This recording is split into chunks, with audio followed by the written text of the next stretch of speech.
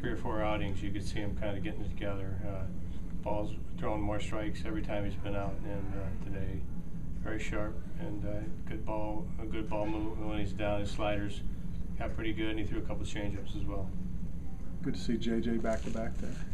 Yeah, well, I felt he was healthy, and that's why I wanted to get him in today to do that again and get him on the mound, because I just felt he was a little rusty, and his split finger was way sharper today, way more downward movement and way more deception. So seems to be no concern for the start of the regular season. No, I mean, he's going to be my closer on Friday. When you look back at spring as a whole, not exactly the numbers that you probably would have liked to have seen, but going into this season, you're very confident in the team and being able to start off. Yeah, we feel good about it. It's been a long spring. We played a lot of games. The guys fought through it, and spring trainings, I don't want to say that doesn't mean anything, but we start 0-0 with everybody on Friday, and we'll be defined how we fight through it. There's going to be some good times and some bad times, but we've talked a lot about this, and this is what we've been pointing towards all spring, and we're excited about it. Can you just talk about starting off the season at Coors Field?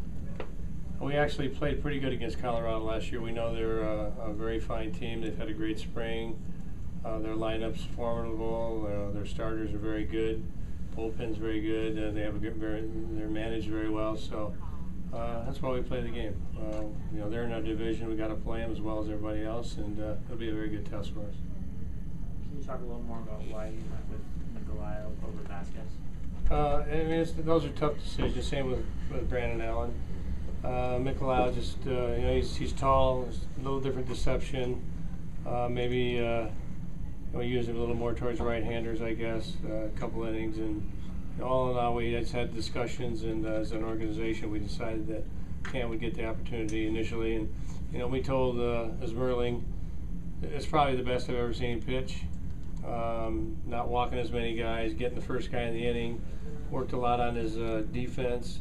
Way better with runners on base. It's actually the best I've ever seen him throw. And unfortunately, this time of year, when you have decent depth, you have to make decisions like that. And I'd like to see him go down to AAA, and if he could close, I'd like that. I don't know exactly if that's what he'll do, but certainly in late situations where we make sure that he's going to be able to handle those situations. He's struggled in the past in seasons. And he really looks like he's made a lot of improvement, and if he tackles that part of it, then he'll certainly be back here and helping us well into the future.